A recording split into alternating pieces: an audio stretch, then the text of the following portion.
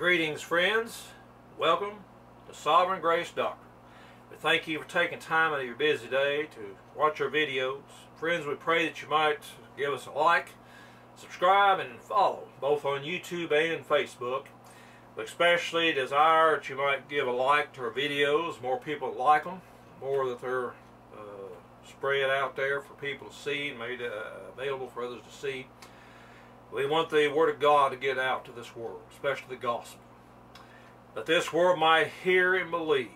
We have the ability in the days which we live to reach the world like people in the past never had. It is through this internet medium. To send the gospel out to this world, to preach the Word of God, and to teach the Word of God.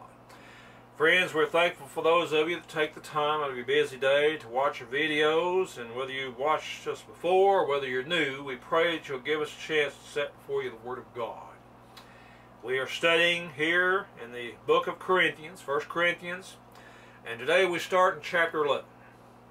It is one that I have no doubt that many people are going to look to this to see what we have to say. This chapter brings in some teachings here that are very much misunderstood, very much are disliked, and we just pray God would help us to set before you the proper, right understanding of these verses. Now we're going to start here, verse 1, read down a ways to get to the end of the main subject that is addressed in this first half of the chapter. We read here again, and Paul, speaking to the church at Corinth, says to them here now in the 11th chapter, he says, "Be ye followers of me, even as I also am of Christ. Now I praise you, brethren, that ye remember me in all things, and keep the ordinances as I delivered them to you.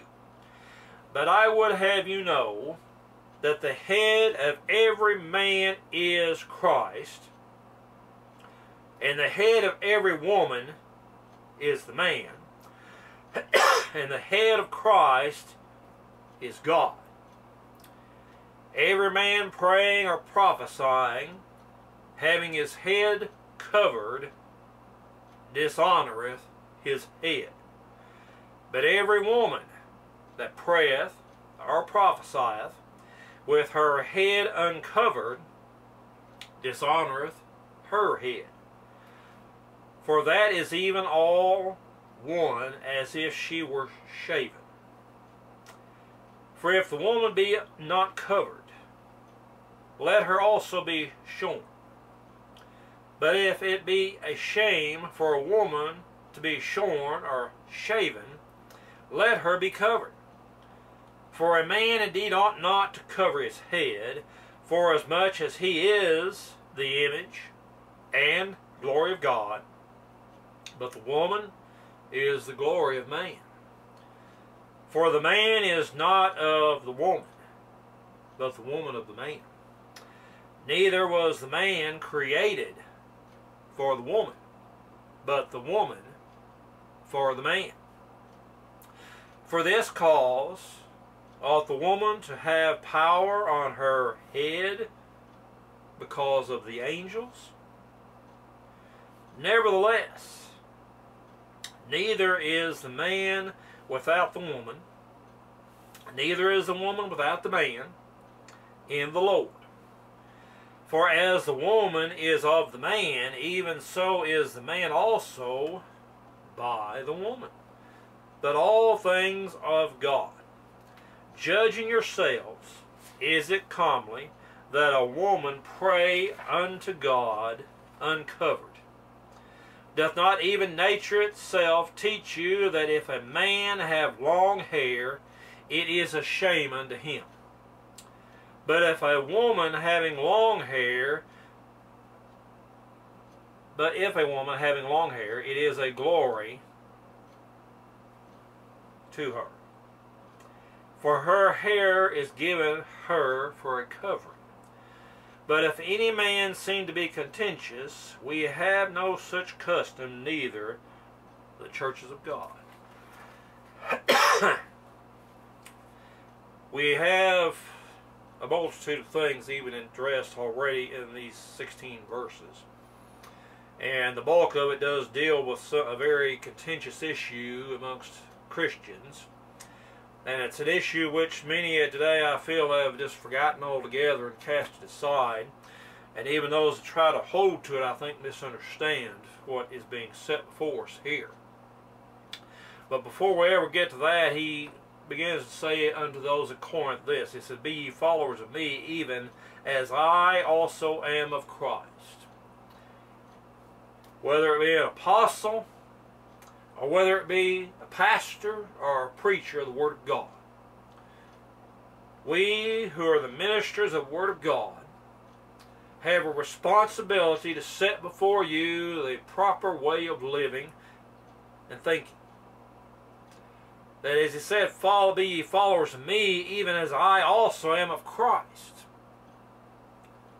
We're not followers of the men before us, that came before us, that even yet may be in our life. But even as they ought to be followers of Christ, even as Paul was, so are we to be. The preachers, the teachers, the ministers of the Word of God, which are, yes, according to Scripture, to be men, the pastors. We're to be followers of God, of Christ even. We're to be Christ-like. We're to show forth Christ in our lives. And you're to follow that example. Not our faults and failures. Not our missteps. No. And those we ought to plainly say, "No, I misstepped there. I was wrong doing that or thinking that." But this is how we ought to live and do. By the Word of God, we explain and teach. We're to teach all things of God that are set before us in the Holy Bible. It is the final rule of faith, all faith and authority. The final rule of all faith and authority. Jesus Christ is the only head to the churches. There is no person or group of persons. There's no council. There's no higher level between the local visible church and Christ Himself. There's no other group or person in between who we're to look to guide us. But we look to the man of God, the pastor of the church, to lead and to guide us. Even if they look to their pastor, they also look to Paul as an apostle. They look to the apostles, all of them, to lead and guide them, and to their pastors, which were given unto them of God also. As they followed Christ, they were to follow that example of Christ in them. And the worldliness they should speak against, we speak against those things. They say, "Follow us not in those things. Follow us not in our faults and our failures, but follow us in the Lord. As we follow Him, follow us in that." And the things wherein we can look at and say, "Oh, I misstepped there. I was wrong there." Don't do that. These are as much things as He seeks to set before us. And to set before us an understanding of the order of things, for that is the next thing he deals with here. After saying, "Follow me as I follow Christ," he says, "Now I praise you, brethren, that you remember me in all things, and keep the ordinances as I delivered them to you."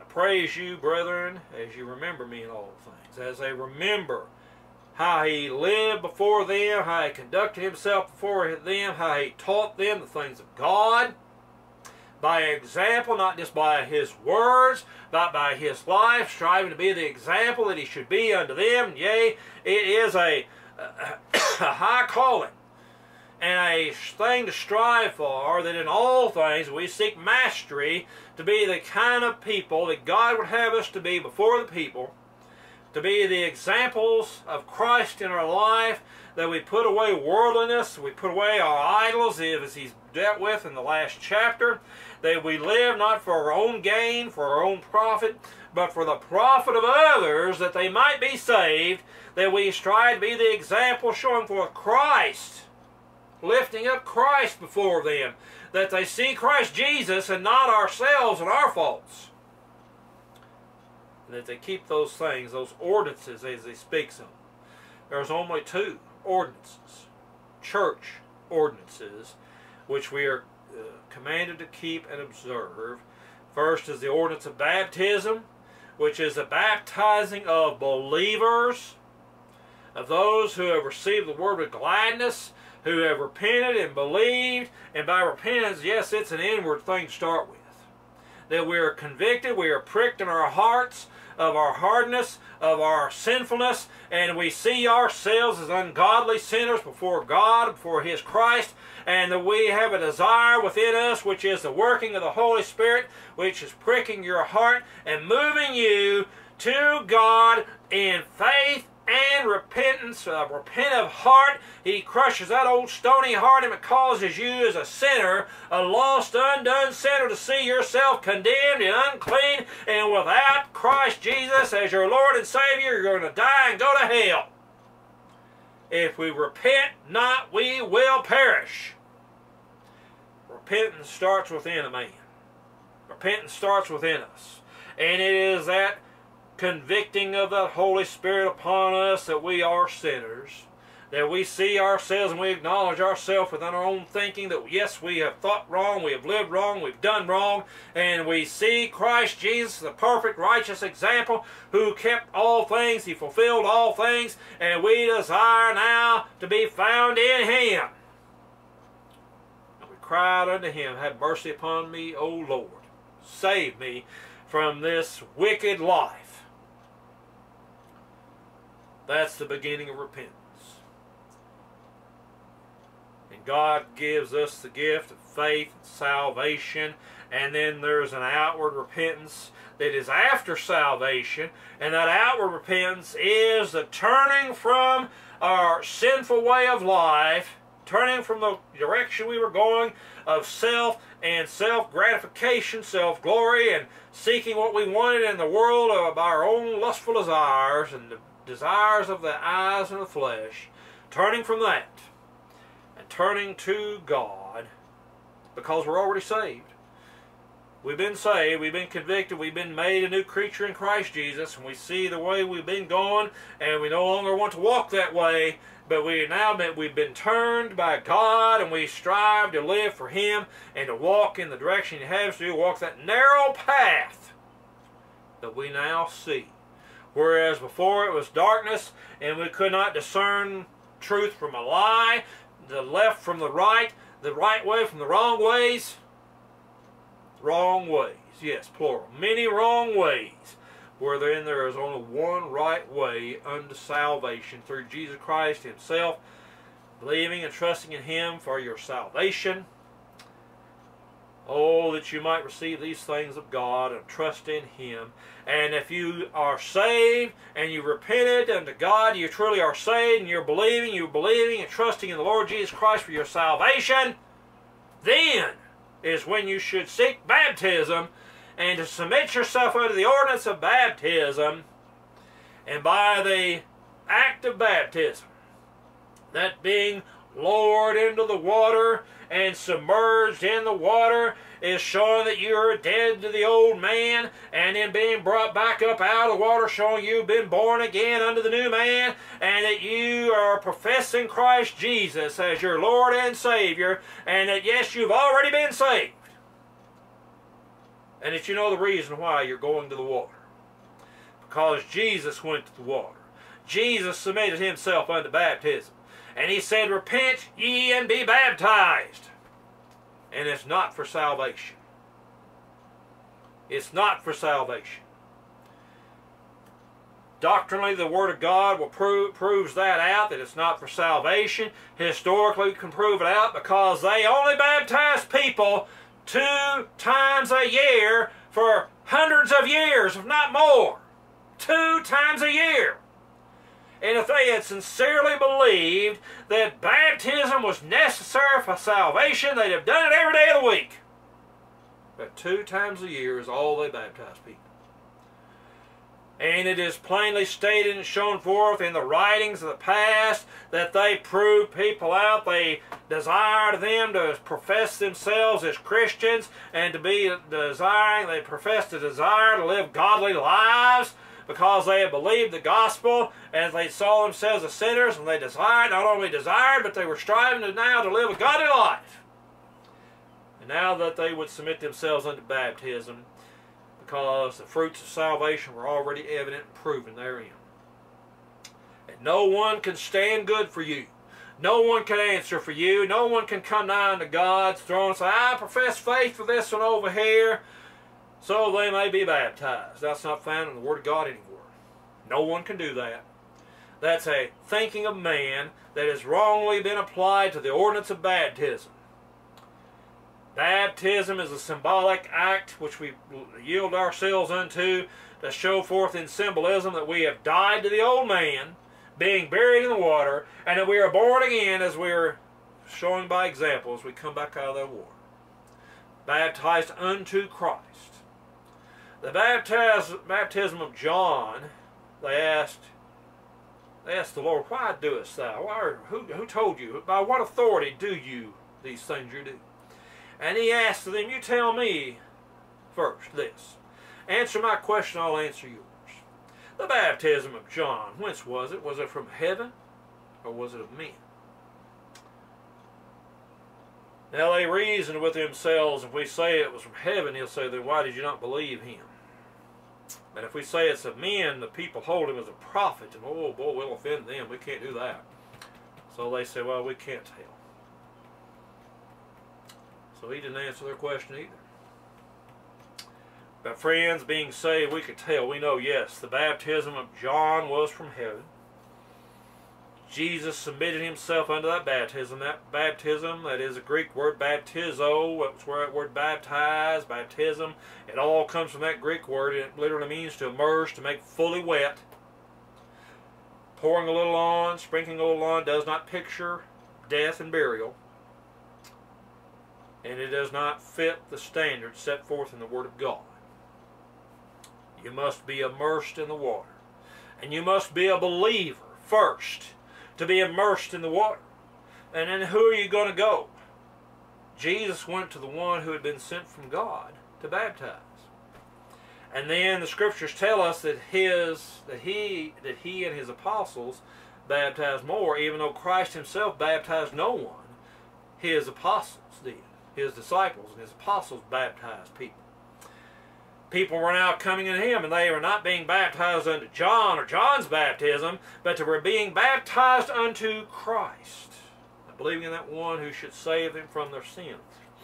John himself said that there's one greater and mightier than him, the coming of whose shoelaces he was not worthy to unloose.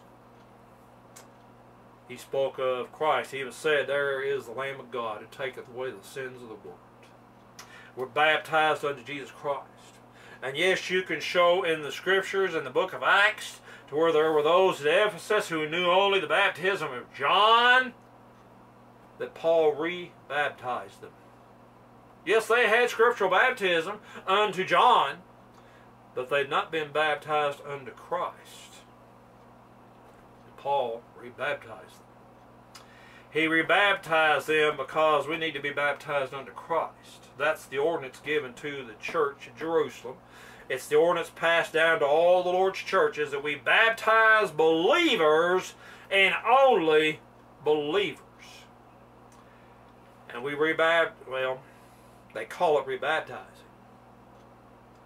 But if you've never been baptized rightly to start with, you've never been baptized.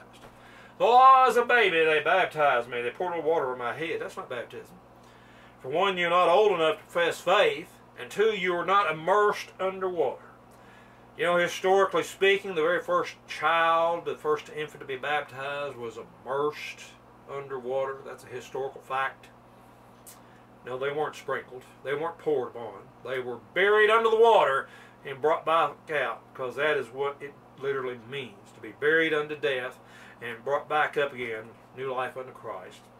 The baptism, again, does not save you, but it is an answer of the conscience unto God. True repentance and faith unto God, which must be a part of you already before you can be submitted unto baptism. And the other baptism we do, or the other ordinance which we do, is the Lord's Supper. He deals with that in the latter part of this chapter. It's simply put, it is the Lord's table, the Lord's Supper. And we will deal with it fully then, but you must be saved to be a partaker of that. You should be saved to be a partaker of that. And you should be a member of the local visible assembly where you're partaking of it at. That too, we can show forth from the Word of God. but keep the ordinances as I delivered them to you. Paul delivered those 2 ordinances to the churches, to all of them, to wherever he went, to every church he established. And by established, I mean he went forth into communities, preached the gospel, and those that believed, he baptized. And in baptizing them, he was establishing an assembly, a gathering of people. There were baptized believers unto Christ, who then had a responsibility as believers, as Christians, as the disciples, the saints of God. They had a responsibility then not to forsake the assembling of themselves together. They had a responsibility to come together, to worship God together, worship Jesus Christ together, to worship the Godhead together, Father, Son, and Holy Spirit, to keep the ordinances that are delivered unto the churches, to the church being the pillar and the ground of truth. The churches have a responsibility to keep the Word of God, to preach, yea, even the whole counsel of God unto us. The Old Testament, the New Testament, to preach it all, to teach the people the things of God. We are to teach unto them, preach unto them the Old Testament things, the prophecies, and all the history therein, and how that all that pointed to Jesus Christ. We're to preach all this. We're to teach all of this. We should not be slack in it. We should strive, my friends, to cover all the doctrine. There's a systematic study of doctrine that we ought to strive for. We need to be continually taught the things of God, we that are believers. Tell me, can you remember back a year, maybe even 6 months, what was taught or preached on a certain Sunday? I can almost say this. I remember we were in a certain book at certain points in history. It's going back 6 months or a year. I can know that we were in a certain book. On the morning service and the evening service, we were in this book or that book, maybe. I couldn't tell you exactly what chapter. Thing is, our memories are flawed. We cannot remember everything. Some people are cursed with something that they call a photographic memory. They can remember everything they've ever seen, in detail even. They can look at the encyclopedia, page by page, scan the words, and then they've got an encyclopedia in their mind that's there forever, and they can just tell you right off the top of their head what every single thing is said in that book. It's a blessing and a curse unto those that have such a gift.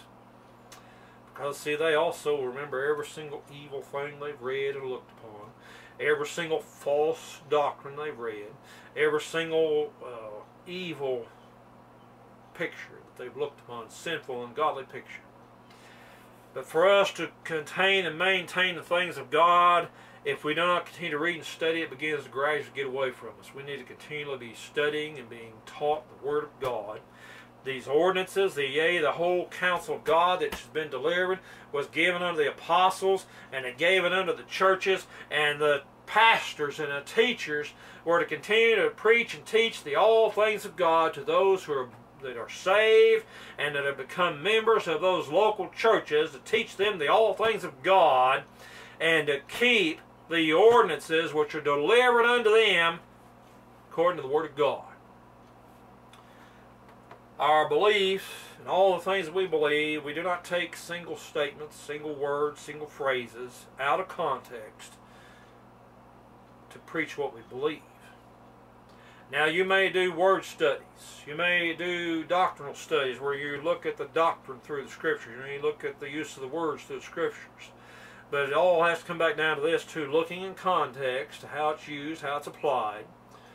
And to those who want to take things out of context, like the idea, he said, repent and be baptized and be saved. Take that out of context, not compare Scriptures to prove it out, and they teach that baptism saves.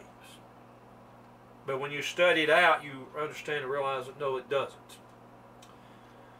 It only gets you wet. It does not save you. It's the answer of the conscience and the true conviction of the Holy Spirit that's within you, where you're showing forth that you have been bought with a price, and you now, whereas you were lost and undone your sins, and you were a stranger to the covenants of promise, you were a stranger to God, and you knew Him not, you've now been saved by the grace of God, and you've been given a gift. It's the gift of faith. And you believed upon Him who's been lifted up before you, even Jesus Christ. You believed upon Him. You're trusting in Him for your salvation. and you're not trusting in that work which you took part of, which is called baptism. You're not trusting in that work which you take part of, which is called the Lord's Supper. Those are physical things which you had to participate in, and thereby they are works which you do, which you yield your body unto. They're works of this life, of this world, and they do not save you. Church membership doesn't save you. Being baptized doesn't save you. Taking the Lord's Supper doesn't save you. Being married doesn't save you. Telling someone that you're a sinner and acknowledging all your sins, listing your sins, does not save you. Confession does not save you. But these are all things that are a part of life. And yes, they can be a part of a Christian's life. And if we abide in the things that have been given unto us by the Word of God, and we show forth Christ in us, we are striving to be faithful unto Him, not for salvation, but because we have salvation, because we are saved. We should have a desire within ourselves to keep what we understand, what we know of the Word of God. I say that because we cannot know, most of us cannot know all of this. You can read and study it all your life, and you still see things in here. Even when you get older, you still see things in here. Well, I didn't see that before. I didn't understand that before. Because God is continually teaching us and showing us things. And we will always be learning, even to the end of this life. And in the life beyond this, there in heaven and glory, we're going to be learning at the feet of Jesus. We're going to be learning of the greatness of our God, of His Father, and of our Father. And then we'll better understand the Trinity, the concept of it, that there is the Father, and the Son, and the Holy Spirit. Those three make up the Godhead. And of the spirits of God, which are many, at least 7 of them spoken of in the book of Revelation. Many things which in this life we don't always comprehend and fully understand, but we ought to strive to understand them. We ought to seek to keep the things which have been given unto us of God, to fully understand and comprehend them. We're going to get into the heart of these things which are set before us, and the next major thing is what we call the doctrine of headship. That is the divine order of the sexes, the divine order of creation itself even, of God, of His Son. You put the Holy Spirit next, then man, then the woman, then the children. That's the divine order of headship, and we're going to get into that next week in this. And then we'll be getting into that head covering. Is there a head covering taught by the Word of God? It's not, as he says, it's not a custom. It's not an ordinance in a sense, as he said down there in verse 16 again. He says, but if any man seem to be contentious, we have no such custom, neither the churches of God. See that plural use of the word church there? Church is. That's because there is no single universal church, visible or invisible. But there are local visible bodies which, according to the definition of the Word of God, are churches. And we all stand or fall on our own accord, on our own merits. We're all judged separately by our Lord and Savior, our head, Jesus Christ. Friends, we're out of time again. And I pray God will bless those that follow along the study and those that look to these things here, because I know this is a hot topic. May God bless and keep you, my friends, till we meet again.